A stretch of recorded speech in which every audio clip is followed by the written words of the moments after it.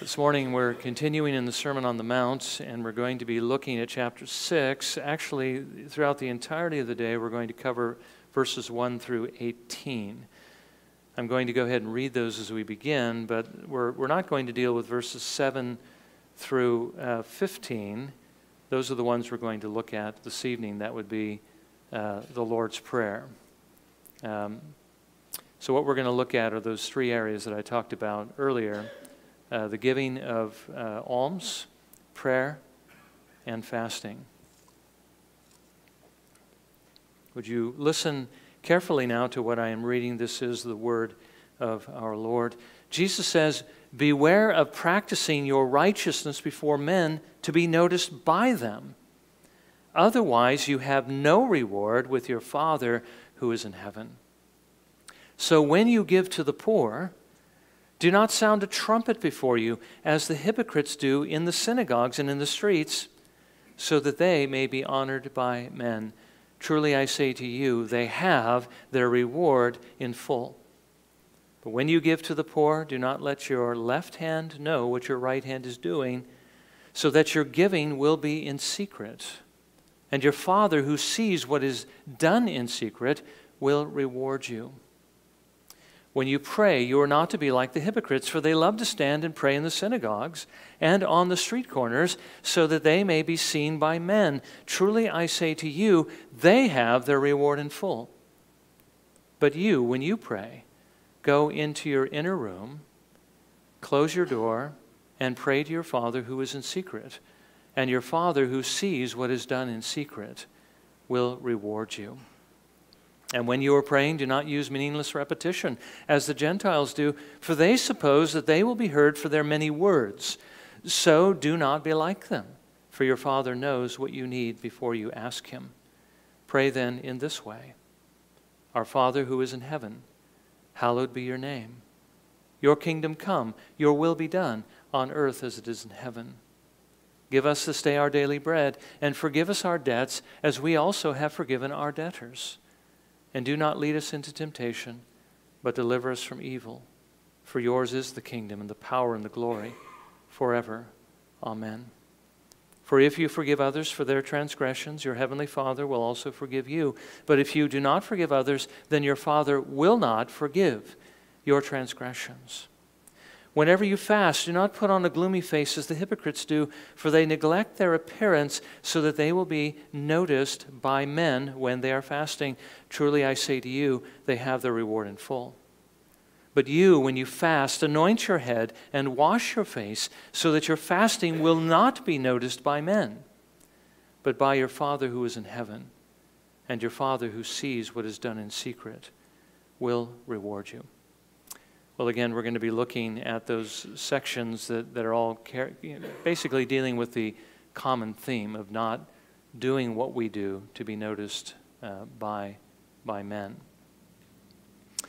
Well, Jesus, having now told us that He came to fulfill the law, or to fill it up by keeping it, that we might have a perfect example of how it is we are to live, and that He might also give us the power to live in the same way, now turns in His sermon to deal with three things that, outside of the ordinary worship of God's people on the Sabbath in the Jewish culture, would be the three main things that He would want them to do, and I believe wants us to do as well, in our service to Him.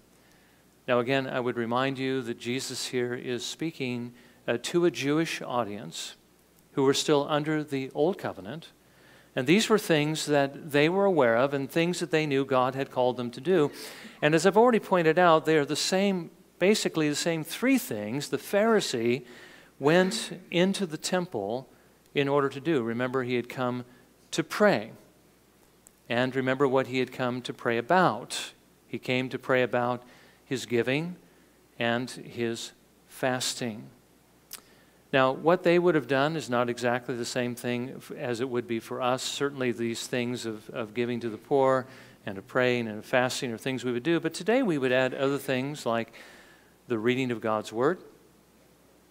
In those days, only the rich and the religious elite would have had copies of the Scriptures, so that the rank and file Jew really wouldn't have the leisure to read the Word of God whenever they wanted to.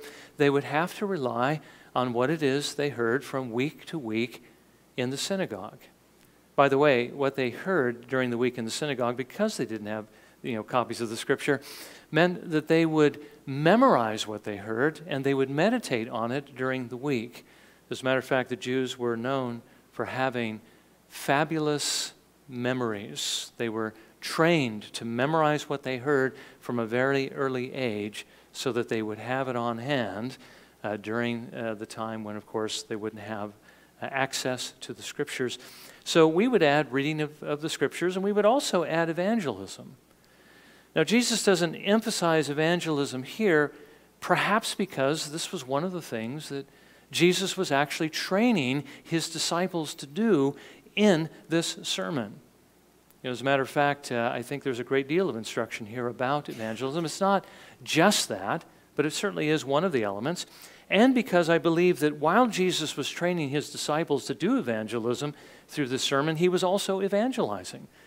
I mean, let's not forget that there were many other people who were there, and the things that he was saying to his disciples were actually meant for the others who had gathered as well, the crowds who were following him because of the miracles that he had done. We actually read about that in the chapter previous to the Sermon on the Mount. Through this sermon, Jesus was challenging them. He was challenging what they had been taught. He is challenging what they had seen by way of example. He was warning them to get off the broad road that the leaders of Israel were encouraging everybody to walk on, and to get onto that narrow road that actually leads to life. That's very integral to this sermon. Now, this morning, though, we are going to see Jesus challenge their teachers, the teachers of Israel, in these three areas: in giving to the poor, in prayer, and in fasting, to show us how these things really should be done, as over against how their religious leaders were actually doing them. So what we want to look at this morning are three things regarding these three things. First of all, what the Lord calls us to do, which is, as I've said, giving to the poor, prayer, and fasting. The right way and the wrong way of doing these things, which is the second thing we're going to look at. And, of course, why it matters that we do it the way the Lord calls us to and not the way the leaders of Israel were doing it. Now, first of all, Jesus tells us what it is he wants us to do in our service for him. He wants us to give. He wants us to pray. He wants us to fast. And again, as I've already reminded you, he also wants us to be reading our Bibles so we can learn more about what it is he wants us to do, and we need to be sharing what it is that we know so that others will also come to know him as well. But we're going to focus on these three things. Now, the first thing I want us to notice in this section is this: that Jesus is really not here issuing a command. He's not commanding us to do these things. But he's first of all assuming that this is what we will be doing if we belong to him. He says in verse 2, so when you give to the poor. Notice he doesn't say, so give to the poor, but he says when you give to the poor. Verse 5, when you pray. Verse 16, whenever you fast. And by the way, whenever is still the same word in the Greek. Perhaps the translators chose to use a different word, but it means essentially the same thing. When you do these things, this is the way you're supposed to do it. Now, we will do these things, and Jesus assumes that his disciples will be doing these things because of the new nature. Let's never forget that Jesus is not giving to us a blueprint on how to enter into heaven. Do this and you will live. He's giving us a blueprint on how to live the Christian life, which is what he's given us the desire to do through the new heart and the new affections he's given to us in the new birth. This is what the Spirit of God will be moving us to do. He will move us to reach out to relieve the suffering of the poor, of those who don't have enough to meet their own needs. Now, again, I just quickly distinguish what Jesus is talking about here from just simply doling out money to everybody who asks you, because the Lord tells us that we are not to enable those people who do not want to work but to help those who cannot work, who cannot take care of themselves. So Jesus here is talking about that. Now, in the Old Testament, we see that the poor were continually on the Lord's heart. He had compassion for the poor, which is why he called his people to care for them. And there's actually several passages of instruction in the Old Testament. For instance, the Jewish culture was a very agricultural-based culture. Everybody pretty much lived off the land, which is why one of the reasons why the land was so important to them. But the Lord gave them instruction that when they harvested, they were to leave some for the poor so that they could glean. We read in Leviticus 19, verses 9 through 10. Now, when you reap the harvest of your land, you shall not reap to the very corners of your field, nor shall you gather the gleanings of your harvest, nor shall you glean your vineyard, nor shall you gather the fallen fruit of your vineyard. You shall leave them for the needy and for the stranger. I am the Lord your God. And of course, in that culture, the needy and the stranger would actually go in there and pick up those pieces of fruit and glean to the edges of the field in order to meet their needs. The Lord further told them that every seventh year, they were not to sow and reap, but to leave their fields alone, to give their fields a Sabbath rest. And whatever grew of itself during those years would be exclusively for the poor. He says through Moses in Exodus 23, verses 10 and 11, "You shall sow your land for 6 years and gather in its yield, but on the seventh year you shall let it rest and lie fallow, so that the needy of your people may eat. And whatever they leave, the beasts of the field may eat. You are to do the same with your vineyard and your olive grove." Now, that only covers, of course, a couple of times of the year, and that would be during the times of the harvest. So what happens during the rest of the year? Well, the Lord commanded his people to be aware of the needs of those who were around them and to do what they could to meet those needs. He says in Leviticus 25, verse 35, "Now, in case a countryman of yours becomes poor and his means with regard to you falter, then you are to sustain him like a stranger or a sojourner, that he may live with you." The Lord wanted his people to be aware of the needs of those around them and to give where they had the opportunity to give. Now, Jesus has already told us in this sermon that his heart in this area has not changed. God still has the same heart. I mean, God is the one who is kind to ungrateful and evil men, as we've already seen. And Jesus has already told us in Matthew 5, verse 42, "Give to him who asks of you, and do not turn away from him who wants to borrow from you." When we were looking at this particular passage, and we were reminded again, as I've said before, Jesus is not telling us to enable those who can work not to work, because that would be sin. But what he's saying is help those who cannot help themselves, who would perish apart from your help. And we know that the Lord Jesus himself often gave from what little he had. And essentially, he and the disciples didn't really have that much. They had the clothes on their back, the staff on their hands, or in their hands, and they also had a small bag from which others would contribute to them. They would keep that money in the bag. We know that Judas was often stealing from that bag. But they also used the money that was in that bag to help the poor. It's not real obvious, and I think because of what our Lord is going to tell us a little bit later, that these things are not to be done ostentatiously, but rather in secret. And so we really don't know too much about what happened, but we do know that it happened from this particular passage in John 13, verses 27 through 29. We read, "After the morsel, Satan then entered into him," that is Judas Iscariot. "Therefore Jesus said to him, 'What you do, do quickly.'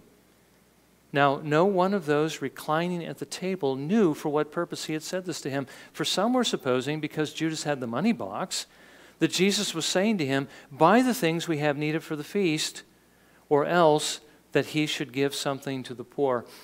Now, why would they have supposed that that's what Jesus said to Judas if it wasn't something that they were constantly doing? Jesus was giving to the poor. And we know he gave in many other ways too. He fed the 5,000, he fed the 4,000. He was continually healing, continually ministering, continually giving.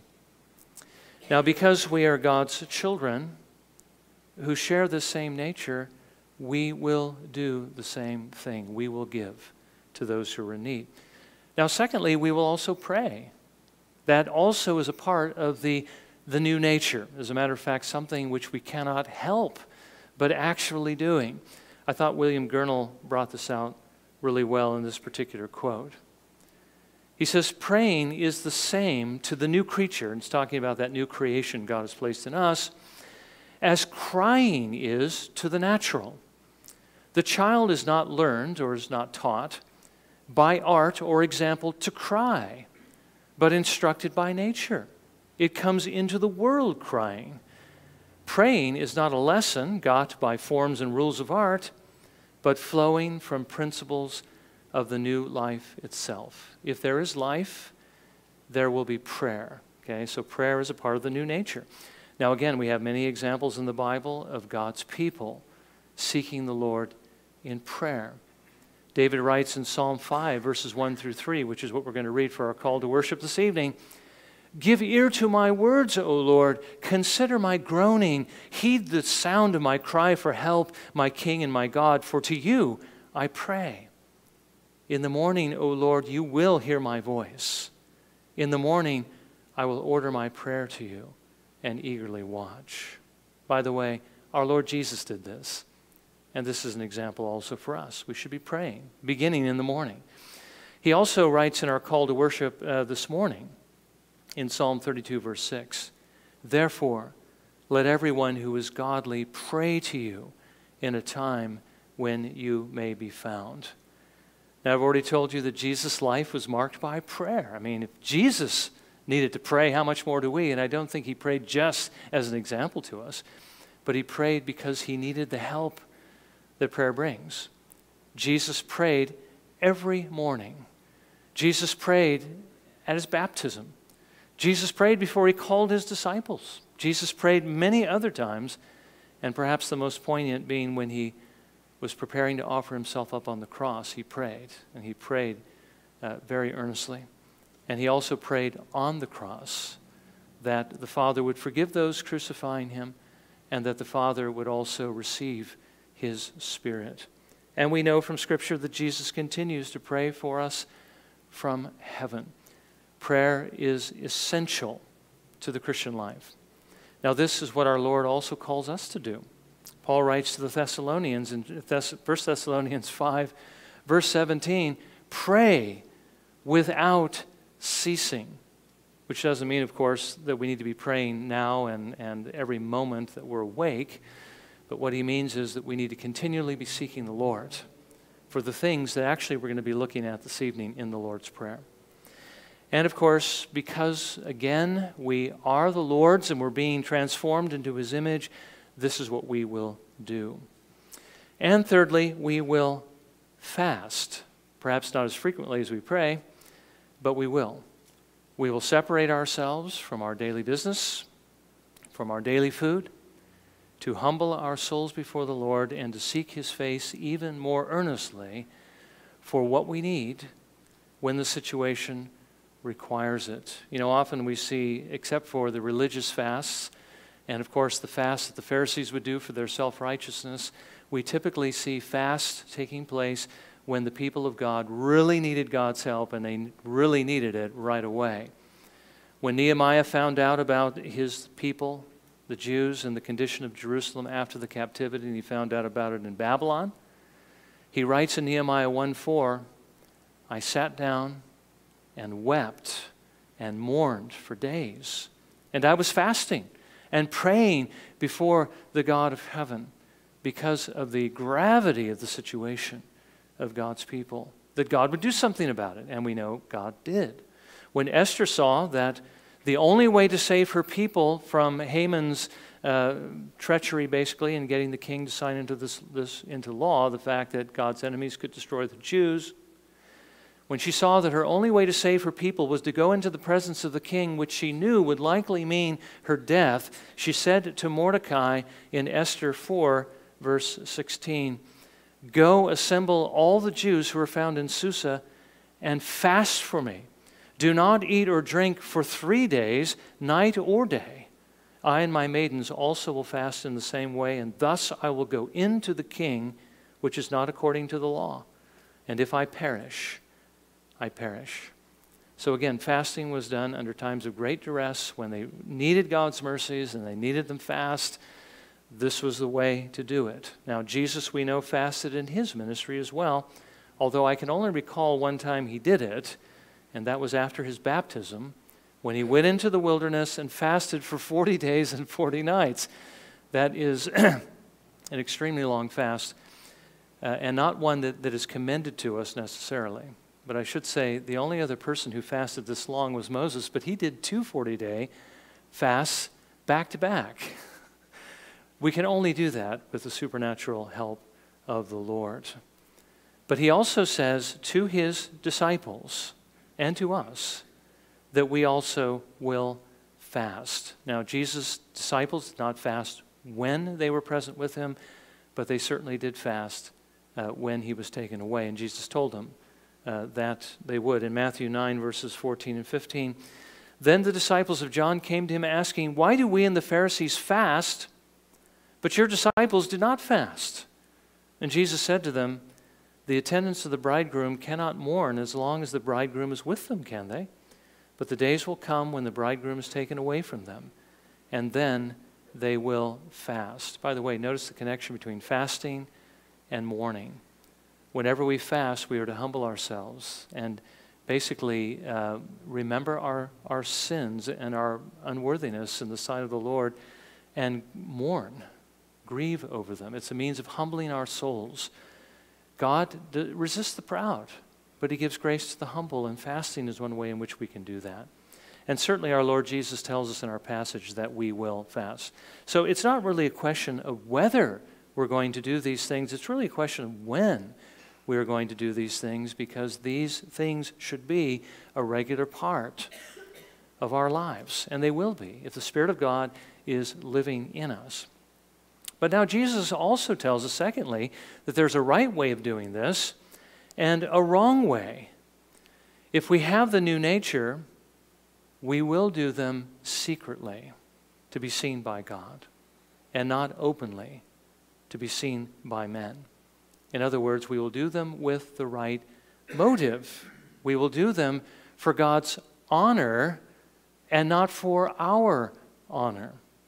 Now, Jesus tells us that if we find ourselves like the Pharisees, the scribes, doing these things pretending as though we are trying to honor God, but we are really trying to honor ourselves or doing them so that we'll look better, he essentially says, we're hypocrites. That's what he called the scribes and the Pharisees.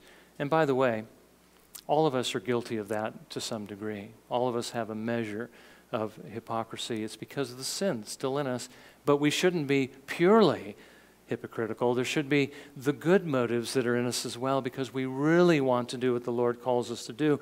But let's not forget what hypocrite means. Hypocrite is simply the Greek word for an actor. What Jesus is saying is they're putting on an act, they're putting on a show. It's not genuine.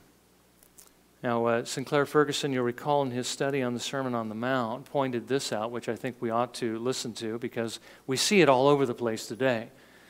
And that is that those who are the most intensely religious, and we could add to that the most public in their display of piety, they are more often than not the hypocrites. Now, this isn't always the case, but often it is, particularly in a society like ours, which is driven by celebrities. So many people want to be admired. We all want to be singled out, to be special in some area, and it's something we have to guard ourselves against. Now, the same was certainly true in Jesus' day. He says in verse 2, "So when you give to the poor, do not sound a trumpet before you as the hypocrites do in the synagogues and in the streets, so that they may be honored by men." Now, what is Jesus talking about here? I mean, did they literally go out and blow trumpets? Some people say that Jesus was just using hyperbole, but others believe that this is actually what they did. And the reason why they did it was because they wanted the poor to be gathered together in one place so that they could give them this money, this act of charity. So they would have somebody blow a trumpet, and the trumpet meant that somebody was standing there waiting to do this act of charity for them. Now, what they really wanted to do, of course, was draw everybody's attention to themselves and to the charity they were about to give, to their own personal piety. He says in verse 5, when you pray, you are not to be like the hypocrites, for they love to stand and pray in the synagogues and on the street corners so that they may be seen by men. That reminds me of a worship service that I was in years ago, where everybody was seated, everybody was worshiping, but then one person decided to stand up and just raise up his hands like this. The usher came by and seated him. And he was incensed over it. Not the usher, but the other guy who got seated. But the reason why he was seated was so he wouldn't stand out. You know, everybody wouldn't be looking at him, but everybody would be looking at the Lord instead.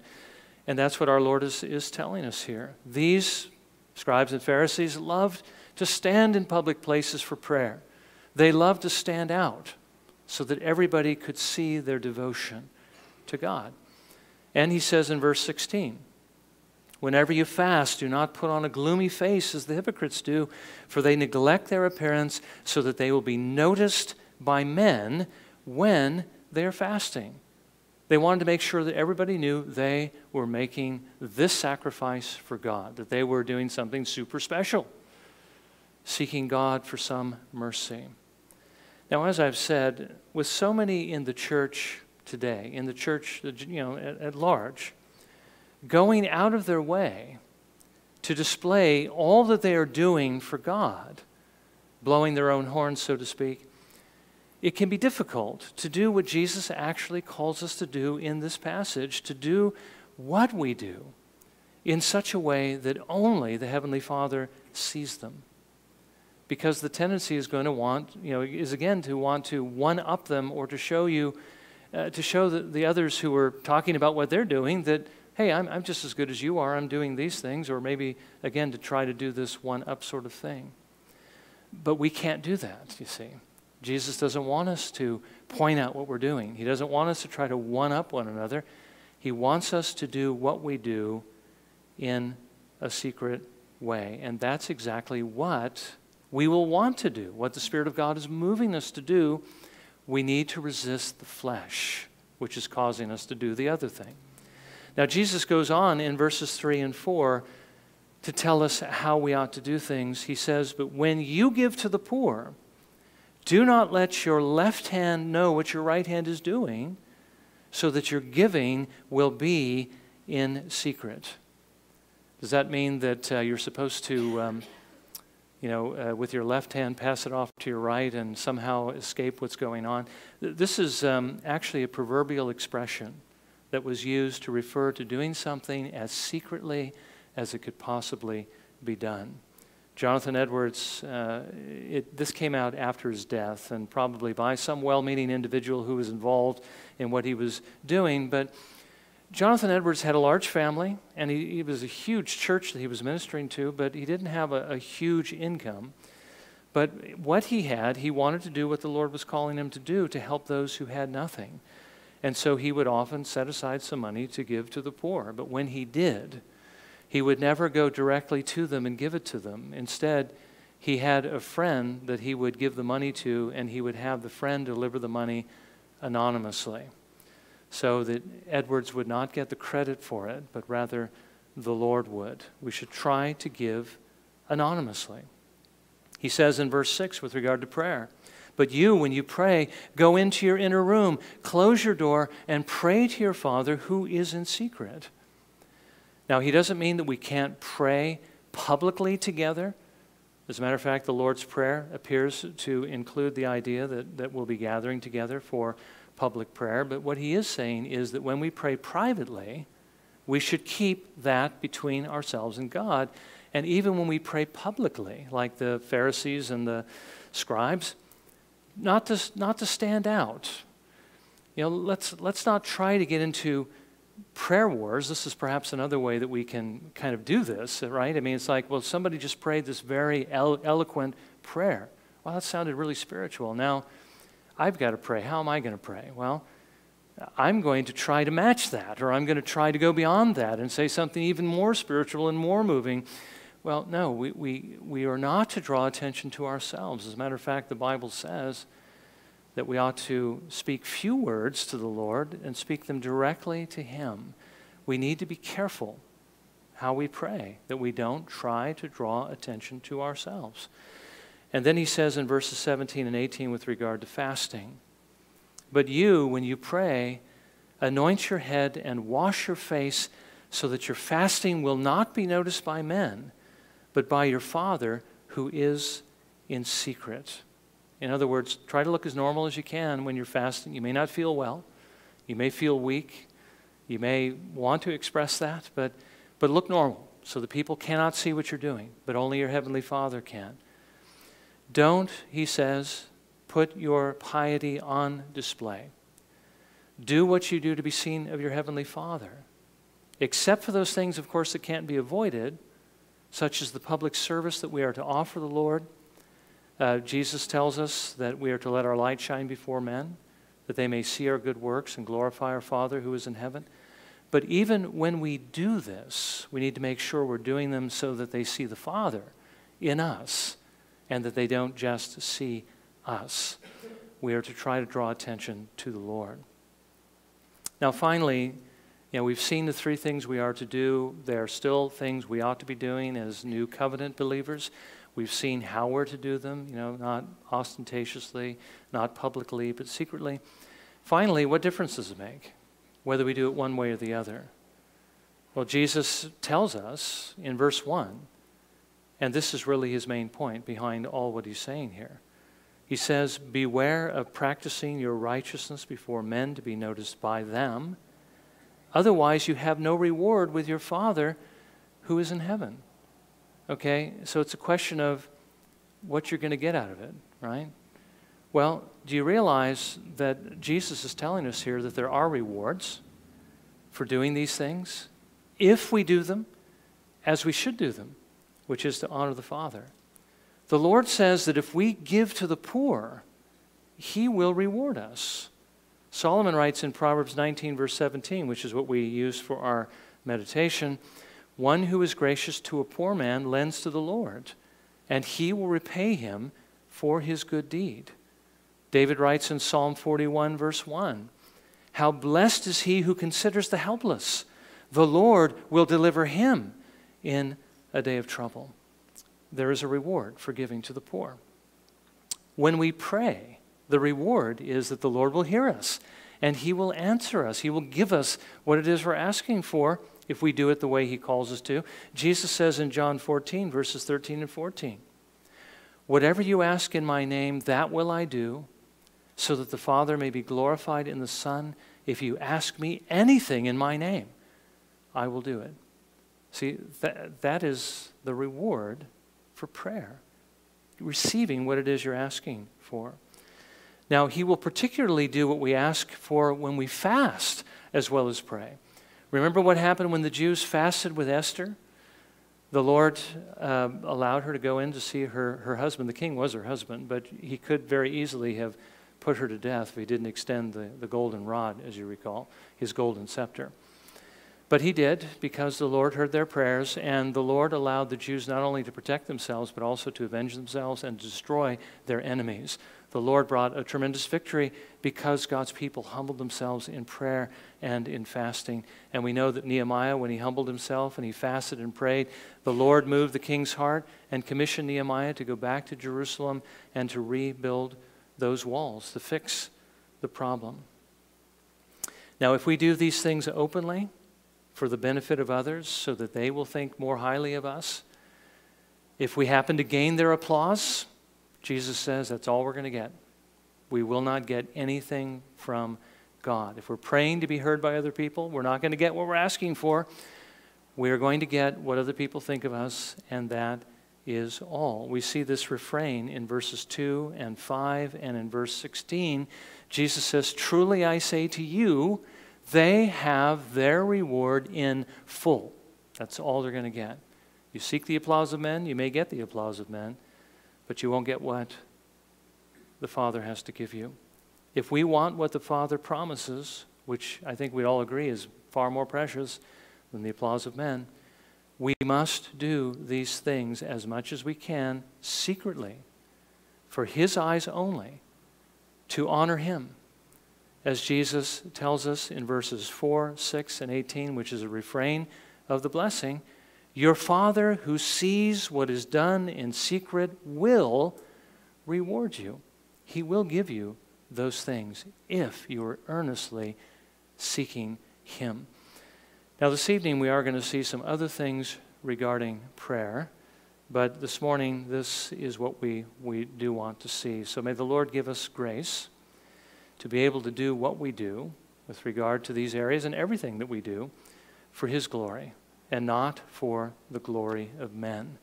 Let's bow together in a moment of prayer and let's ask the Lord to help us to do that.